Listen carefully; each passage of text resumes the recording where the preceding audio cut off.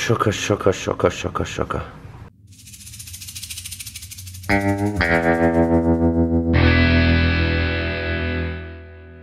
Did you want to do it? Yes, this video is sponsored by AG1 from Athletic Greens. I'm super excited. Good morning, guys. Whee! Did you want to check out the new shed over here? Anna's gonna come with. They brought in a bunch of fill here yesterday. They're building us a little road around the shed before we get started on that in a couple of weeks. This is a bunch of random fill. This is obviously not gravel, but this is gonna go underneath just to swale it off nicely because we did have to raise this shed up quite a bit. Cool, I better get to work. We had a good heavy dust settler at about 3 a.m. so I'm not sure if the soil, it's gonna be dry enough.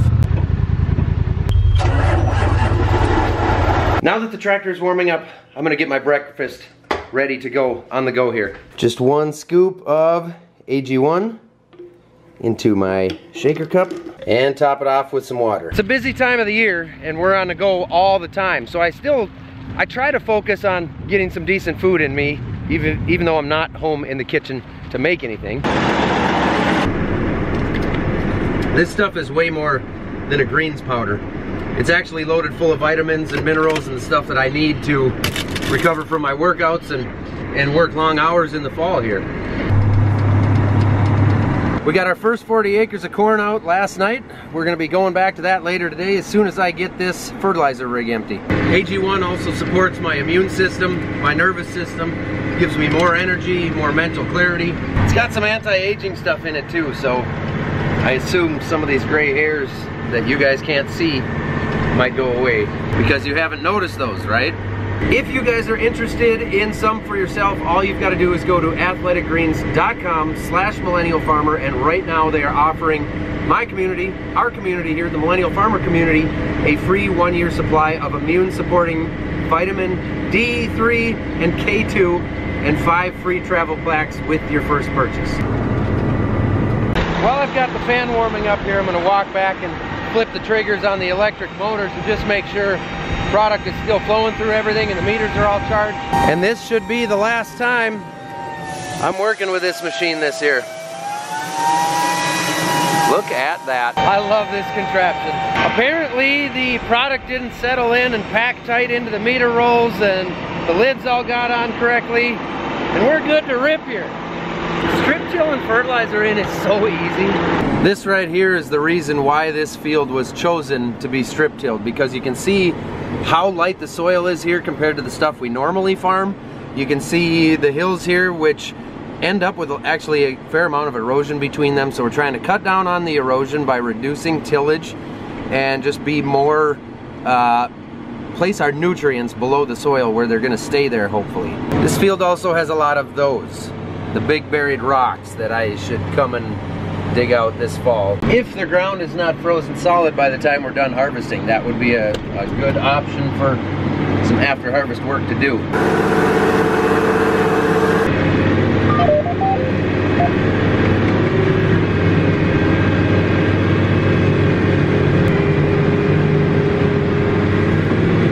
It's a big pig to turn around. It takes a lot of end row. There's my final acres done. I guess unfortunately, but in a planned way, I have a little fertilizer left. There's not a ton left there. It goes quick at the bottom, but I'm gonna have to go get rid of it somewhere. So we'll pick some acres nearby that's on soil that we own. That was soybeans this year, will be corn next year. Again, I like the looks of the rows. You know, it's a little wiggly because I was manually steering here on the ends, but I like the job it's doing in the dry dirt. I like it. Now we will see if we can come back this spring, hopefully, and plant directly into these lines and right over the top of the fertilizer bands. I love the theory.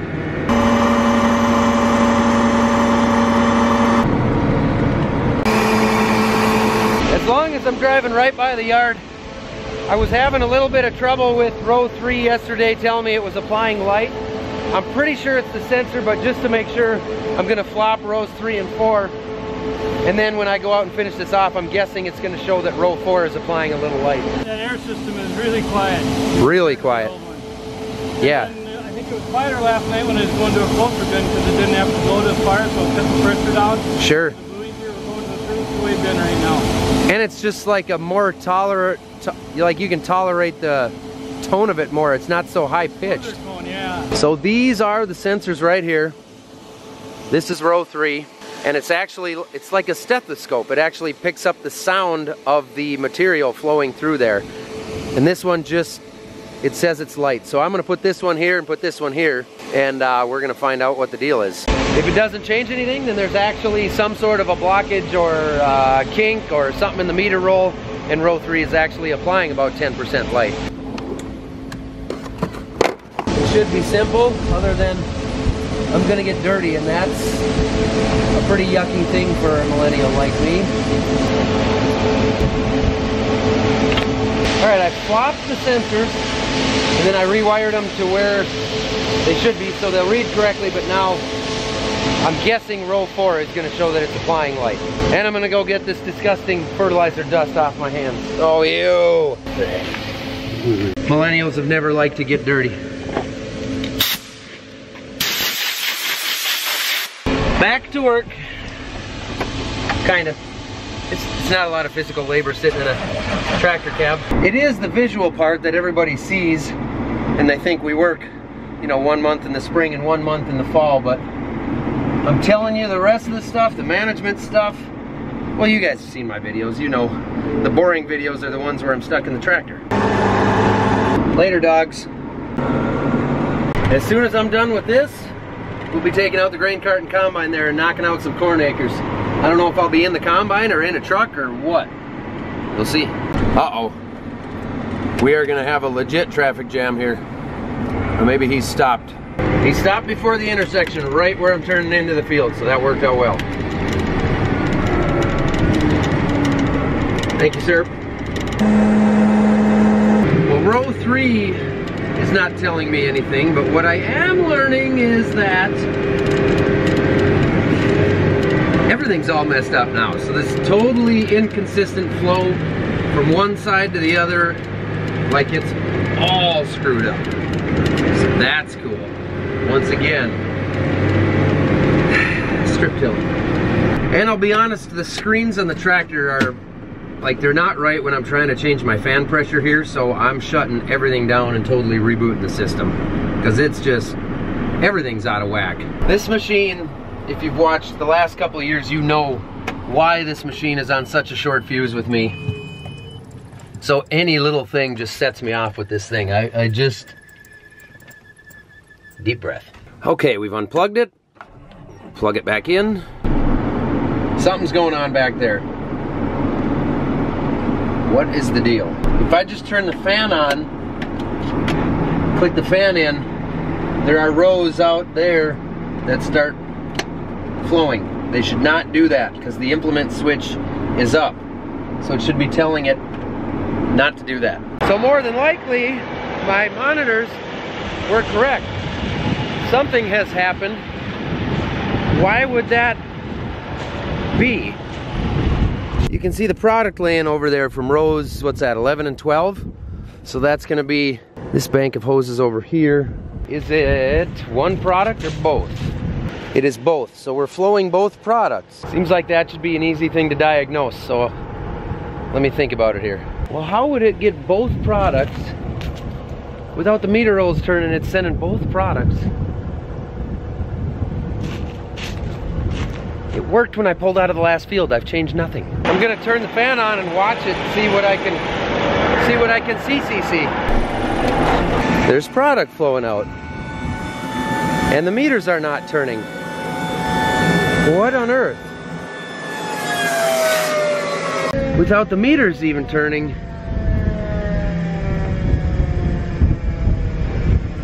I'm gonna call ready. Let's try it here. I'm out here, so I'll just flip the switch to give flow to the fan. And we'll see.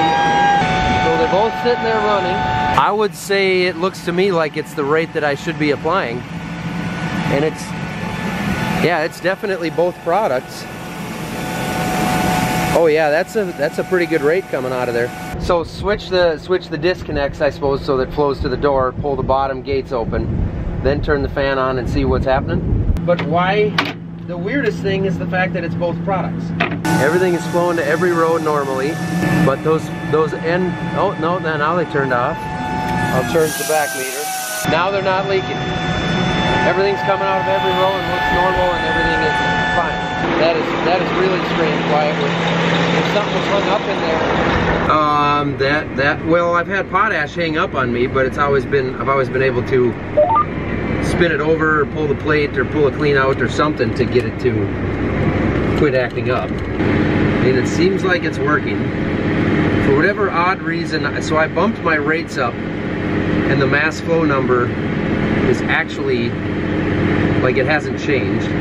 My left bank on those sensors is always applying low. And right now they're all green, but it shows that it's 14% low and the middle one's 11% high.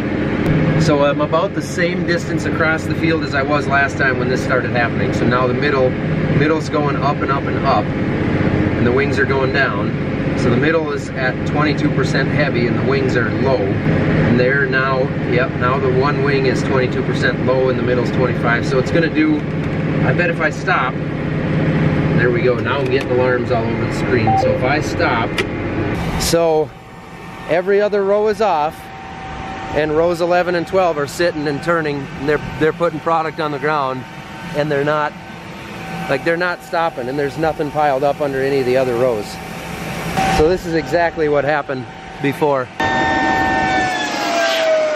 I was hoping you'd have an easy answer, but since you don't, and I've only got about 8 acres of fertilizer left, I'm gonna trick the implement switch and I'm just gonna drive around and spread it on top and get it out of the tank because we got to combine corn.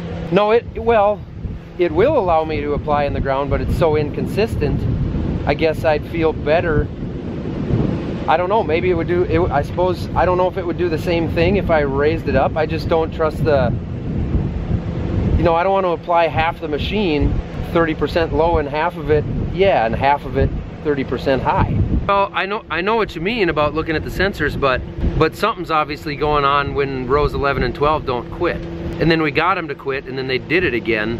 And you know, I check every 2 or 3 rounds because I've never trusted this machine. So for the last 2-3 days, I've checked every couple of rounds I get out and spin over the electric motors to make sure everything's flowing, and they always flow and stop up until right now. So I don't believe the sensors are lying to me. I think something weird is going on in the bottom of the tank, in the bottom of the cart. That might be, take my rate back down to where it was and see if it does it again. Hi, you're not gonna believe this, but I can't get anything done now because I'm having problem after problem. And even Red E doesn't know what's going on now. So I've slowed way down and cut my rate to see if I can get it to flow, because now it's just bouncing out. Like, some rows are super heavy, some are super light. When I stop, there's 2 rows that keep going, even though the meters aren't turning. Like, it's all out of whack now. Yeah. All I did was switch that sensor, so that cannot, there's no way that could possibly affect what's happening now. So I increased rate when I got here, but now I knocked the rate down again, and I'm gonna drive really slow and see if that'll work. But no, I've made 1 round, and the fertilizer's super inconsistent since I left there. I don't know. Jesse doesn't know. Dad's gonna take the combine now since I'm obviously running late. He's gonna take that and go get started, and I'm gonna sit out here and limp along until this fertilizer's empty. So, I definitely mean it this time. This cart will not be on our fields next year.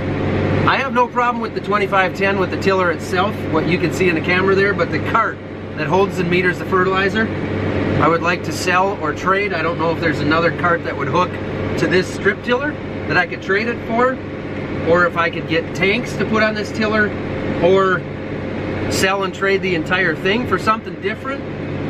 I'm not sure, but I'm done fighting with the cart. Somebody else can fight with it. It's got good stuff on it, and I've never had an issue with it. So anybody that's interested, just know it's solid. It's good to go. You see that? You see that? I'm running out of product. That's a good thing. There goes Jim. Heading out to get some real tillage done. So I should be done here probably by the time I get to the other end of the field, because both products are right down in there. I'm out of here.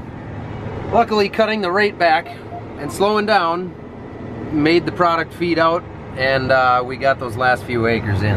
I'm gonna go home, pull the meter rolls out of this, just so that they don't bind up with anything, make sure everything's dumped out, because that fertilizer is super corrosive. I'm gonna dump those meter rolls later today, because right now I'm gonna go check, see what kind of job Jim's Ripper's doing, because they don't have any corn yet for me to have to take care of that. I do hear something, he must have a dryer running. Strip tiller, we'll probably see you next year. Air cart, I have nothing to say to you. Yeah, he's got the dryer and the air system running. You can hear it definitely makes some noise, but not any more than the dryer itself. It's considerably quieter than what we had on there before. Check the screen here just so I've got a feel for where he's at. So we're not running heat on the bottom. That should be on the bottom. Yeah. So we're heating with the top. As the corn falls, then we start cooling with the bottom and recycling, recapturing that air. And everything looks good back in the grain bin that we're going into. That looks like a decent enough job. I think we might actually take, now that we're done with the strip tiller, put the chisel plow on the other tractor so we can have two tillage things running.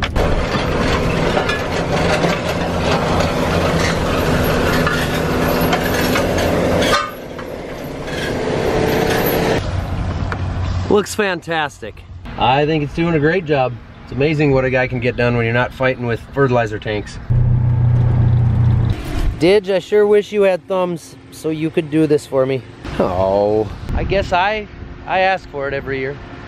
This is not a fun job. Oh, I missed. Oh, yuck.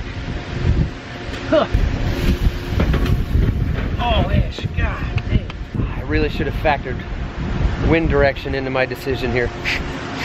It stings the nostrils. I got the meters pulled out and the gates open, then I went into the deep sink and washed my arms and face and got that dust off me.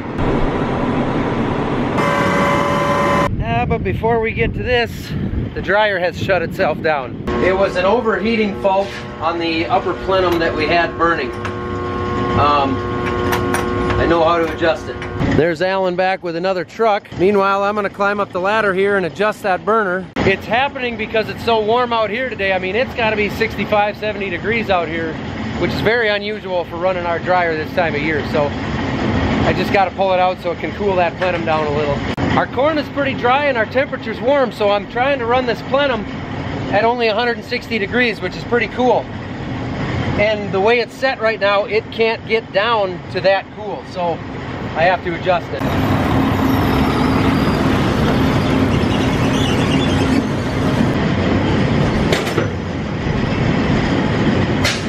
I just dropped my wrench all the way down to the bottom of the dryer. I'll be back. Got it.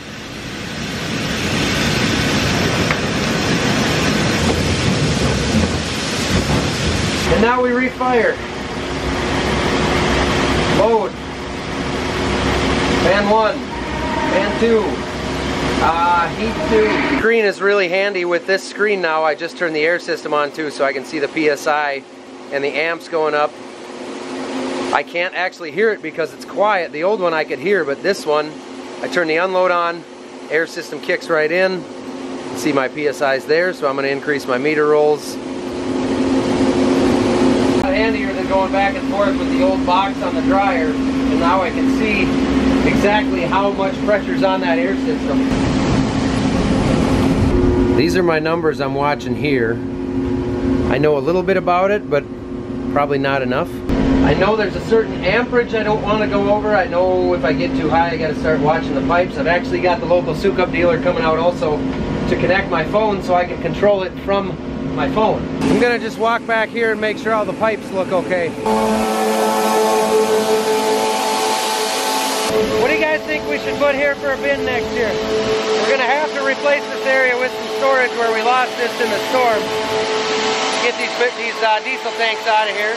We're talking about doing a big one with a side draw. Well, this pipe here is what's taking it now. Everything looks pretty smooth. That's a play on words shirt, huh? You like that? I like that, yeah. Everybody thinks it says something different. Jeff from DHS Grain is up on top of our dryer right now. He's gonna get it to flow a little bit faster. We've been messing around for almost an hour here, but the issue we're running into is we're pushing corn through it so fast that we're not keeping it loaded enough. And it's running out of corn. It's drying it faster than it can take it. So we're kind of testing everything right now to see how fast we can push it. Meanwhile, Dad's about out of fuel in the combine, and he's called me twice now. He's getting real nervous. Which means I'm gonna hook up to old Thunder here and go top him off. Thunder!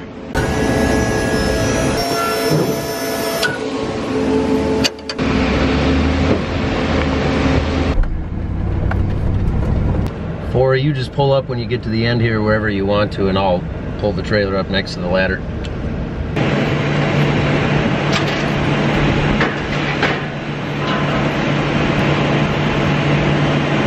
Thunder, you're a lifesaver. And as long as we're sitting here and we got the capabilities, we're gonna fill up the DEF as well. Scratch that. Dad's running into the yard because something is wrong with Thunder. It's not pumping any fuel. So the basic mechanism that is supposed to mechanize is not mechanization. I'll get a hold of Nessa or Thunder Creek on that, but apparently the pump is not pumping. He's all fueled up and ready to go, and the grain dryer's running correctly. That means I can finally maybe go start on cleaning up this strip till cart. Alan's back with his first truck since refueling.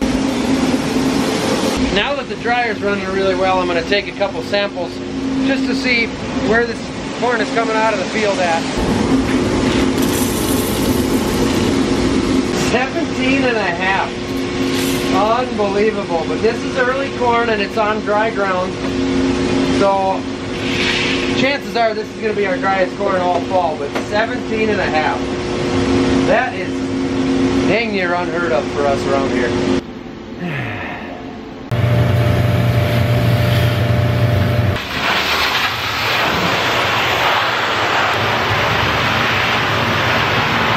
That probably didn't seem too difficult to you guys, but that's a hour-and-a-half, 2-hour-long crappy job. I'm glad it's over. We'll test this next truck that came in and see where we're at. It's still dry, and we're still pushing it out the dryer quickly.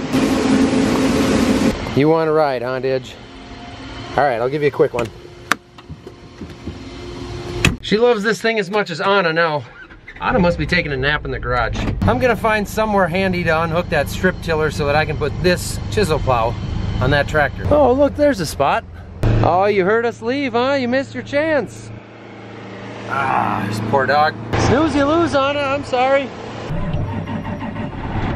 According to the weatherman, this might be the last little bit of sun and beautiful weather we've got for the fall. It's all downhill from here. Even the next 2 weeks, though, are supposed to be like highs in the mid-50s or low 50s, so, well, 40s tomorrow, but that's not bad. For middle of October, it's to be expected. It still looks like, other than a little colder, it's not gonna be too bad.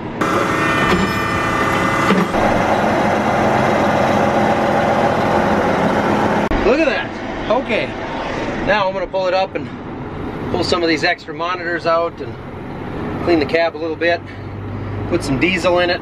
Maybe I'll pull it up to diesel mineral first. These RTs, when you go up a little hill, they sure feel like a big hill. That probably only made sense to people who have driven the RTs before, or a 2-track anything. This way I can get fuel going, get the monitors out, keep an eye on the dryer. I can do everything at once, multitasking. Fueling up a tractor has never been cheap, but I believe this tractor holds about 400 gallons. You do the math on that. Oh boy. Oh, what do we do with this rat's nest? One thing at a time if we can. Oh yeah, there we go. Oh boy. Oh geez, we'll sort through this later. There we go. I sorted through it and separated them. It wasn't that bad. It was pretty bad, but I got it. A couple of these. Might have to turn the lights on out here pretty soon.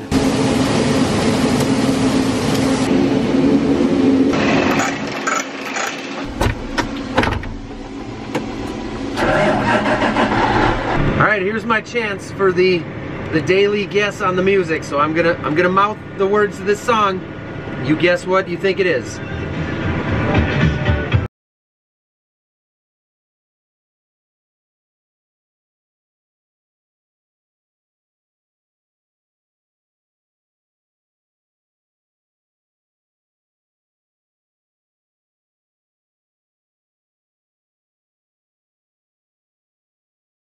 Well, let me know what you guys think. Again, it's unfortunate, but you know, copyright laws don't let me include the music. Let's go see how I did. Oh, dang, I'm good.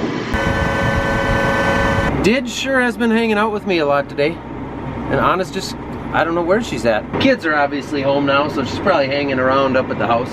Simple tillage without anything over complicated, just turning the dirt. 5 to 4. Go ahead. I've got the chisel plow running. Everything should be good here. It's all fueled up and ready to go. And I just talked to Luke down at Nessa about the Thunder Creek trailer, and he told me to fill it up a little more full, get it above the pump, and then there's a vent or bleeder cap on top of the pump. He said open that and see if for some reason it might have lost its prime. If that doesn't do it, they'll get a pump sent up here right away. Oh, okay. Well, that sounds good. I don't know if you want to work on that tonight or in the morning. Either one's fine. How much do you guys have left out there before you finish what you're trying to finish tonight? I think about 3.5 rounds. Yeah, if you wanted to switch with Alan, you sure could. And then we could work on that in the morning. We need to change fuel filters in the 8320 in the morning too. Yeah, I think so. We may as well. That's what it sounds like. Then we'll put points on it in the morning. That Look at them too.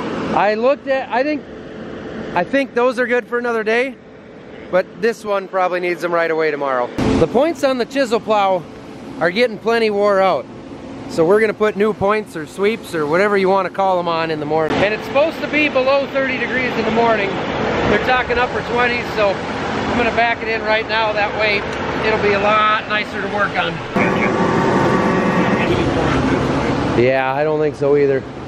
We're gonna have to, well, I can't even get all the way in with the Moline there. We'll move that first.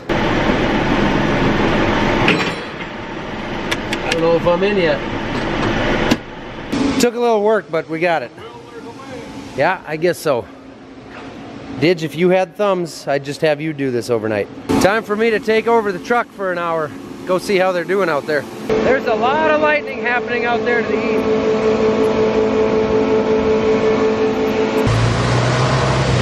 You can pick off, mate.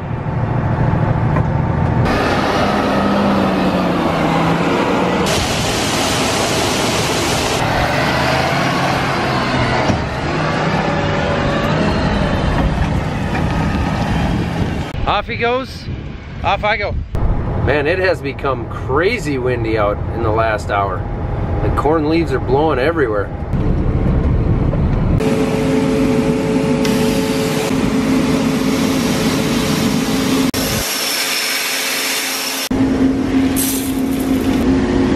A little bit wetter, but that is still fantastic. Between that and good weather, makes all the difference for a harvest.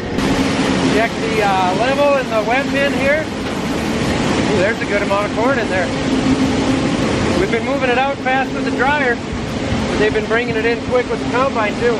Well, I think I'm gonna continue with these guys until we're done with those rounds, probably about another 30 minutes or so only. So I'm gonna call it a night here on the YouTube channel. I wanna thank you guys for watching. What else? Only like 60% of you actually subscribe to the channel, so that's disappointing. That means 4 out of 10 of you could hit the subscribe button, but you haven't. I don't send you any emails, it doesn't cost you anything, you just hit the little red subscribe thing. But if you don't want to, I get it, whatever. Hey, thanks for watching either way. Keep it between the rows.